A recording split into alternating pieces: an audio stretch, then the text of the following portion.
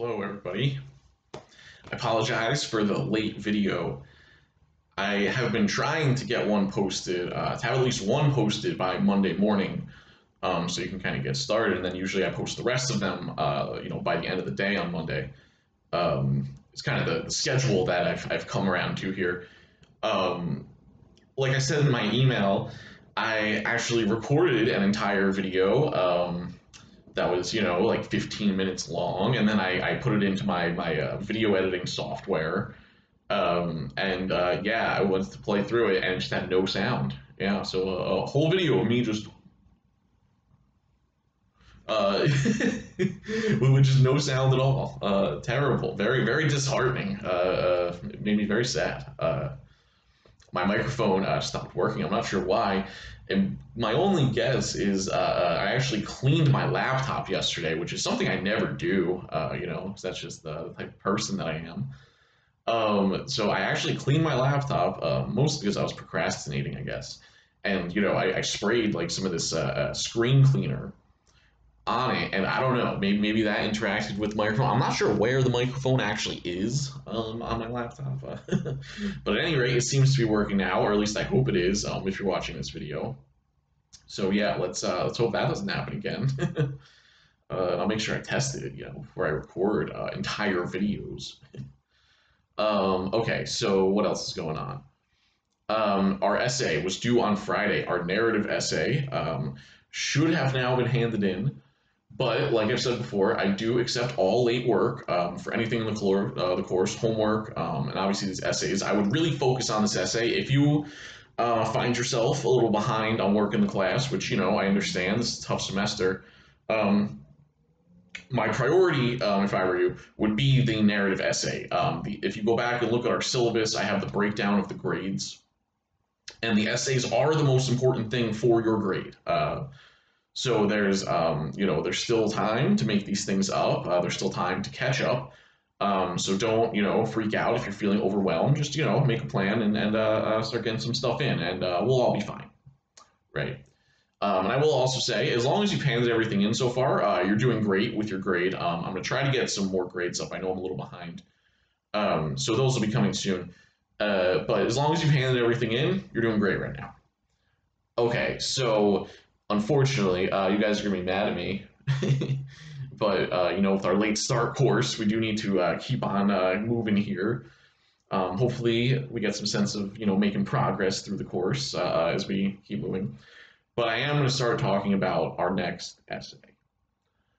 I'm not giving you, too much in terms of starting on the essay just yet, but I just want to explain the kind of essay that it's going to be. So like before we did a narrative essay, right, where we had a storytelling involved and we were making a point by telling a story. This essay we're going to be doing is a literary analysis essay. So maybe this is good because maybe this is something you've done before, something you're more comfortable with, but I kind of like to start with that narrative essay that I think most of us are a little uncomfortable with, just because I think it kind of forces us to break out of whatever kind of like rules about writing that have been hammered into us over the years, especially if you're someone who was recently in high school. They really just tell us all these different rules and boxes to check. So I think the narrative essay kind of forces us to break out of that a little bit, which I think is a necessary step to writing the best, argumentative essays that we can. So anyway, literary analysis. What is this? We're going to be writing about a short story. We're going to be reading a short story.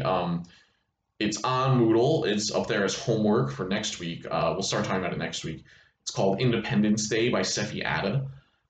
It is a little bit long, so I would start reading it sooner rather than later. I wouldn't save it all for the day, for Sunday night or something. But I know it's a little bit long, but I do think that once we start writing our essay, you're going to be glad it's a little bit long because there's more material to work with. There's more evidence and quotes and stuff that you can pull from the story. Okay, so kind of my goal for all of this week, this video, including the assignments and the discussions I have for you, is to try to answer the question, what is literary analysis? What does it mean to write this kind of essay? What's the point of it? Why do people do it? Stuff like this, because I feel like it's really not been communicated to us. I think we've all written about a book before. I think we've all written about fiction, you know. Maybe you wrote an essay about Hamlet or Mice and Men or Frankenstein or some book like that. But like, what was the point? Like, why? What was the goal of that essay when you were writing it? Why were you writing that essay? I don't think teachers do a good job of explaining what the point of this essay is or what it's supposed to do. Like why people do it professionally, like how people can possibly make a living off of writing books about art. And it's not just being like, oh well, I think this is very pretty. um, okay, so let's get into it. So it's not. So what this assignment is not. It's not just like a book report, right? You might have done a book report before, where you basically just summarize what happens in a story. That's not what this is. A literary analysis essay is ultimately a argument essay. We are making an argument. We need to have a thesis that is debatable and that makes an argument about the text. What are we going to be arguing about? Like what message the text sends. This will make more sense once we look at our examples. But it's basically like looking at a story and asking like, what is it trying to say about a certain topic? This will make more sense if you go and read the sample essay I have up there. But that's an essay written by a student where they're looking at Pokemon, right? A TV show or video game or whatever, also. But they're looking at Pokemon and they're asking the question, what does Pokemon say about animal rights or animal cruelty? And then their answer to that question is kind of their argument, where they say, Pokemon, whatever, is kind of anti-animal rights or something like that. So like that, I'll talk more about this later, but that I picked as an example because it makes an argument about the show, right? An argument about the message the show is sending, and that's fundamentally what a literary analysis essay is. You're free to disagree with the argument in that essay, of course, but it does make the argument. So we're not just summarizing, we're making an argument, but we are going to have some amount of summary in the text. We don't want it to only be understandable to someone who just finished reading the story 5 minutes ago. So you are going to explain certain things that happen in the story, but the way that I would think about it is that I would try to include or summarize the parts of the story that help you to make your argument. The things that happen in the story are kind of like your evidence, the things that you're going to use to back up your argument about the story, right? So you should have summary, but you don't need to summarize everything that happens. There might be an important part of the story that just doesn't have anything to do with your argument. You don't need to include that. It's not your job to let the reader know everything that's happened. You can assume that the reader has read the story before, but don't assume that they remember every single detail of the story. Don't assume that they just read it. Assume they read it, maybe a month ago. So you want it to be understandable to someone who doesn't remember every single detail. So you have some summary, but ultimately your goal is to make an argument. So the summary should only exist in relation to the argument. Okay, a few other things I want to address about what is maybe annoying about literary analysis and how we can think about it better. I think maybe in a lot of classes, like definitely in high school and stuff, there's kind of a sense when it comes to reading fiction that there is like one correct interpretation, that there's only one right understanding of a piece of art. And usually, with some teachers, it'll be their understanding, right? You'll read a poem, you'll watch a movie, you'll read a story, and they'll say, okay, here's what it means. And you're supposed to be, oh, okay, that's what it means. I think this is bad. I think this is very harmful. And I don't think it's true to what art kind of is. I don't think that there's just one, truthful, correct, ultimate answer to the meaning of a text. I think that there are going to be multiple arguments, and what makes one better or worse depends on the evidence that they have. So, some people might find one argument more convincing just because they're different evidence that they're looking at. So these are arguments like where there can be multiple readings of the text, and you're arguing that yours is one correct reading or one important reading or one way to look at it, and you have evidence for that, but it's not necessarily the only one. But the opposite, like it's also incorrect, I think, to say, oh well, with art, everyone just has their opinion, and it's whatever you want it to be. It's all perspective. It's all subjective. I've heard students say it's your opinion, man. Um, and I don't think that's the right way to look at it either, because I think we have to have evidence to back it up. It's kind of like when I have a problem with some of this overly symbolic readings, right, where people see, oh, well, the color green is mentioned here, and we all know green's the color of money, so they must be talking about this character's greedy or something. I think we all know that that's a little ridiculous.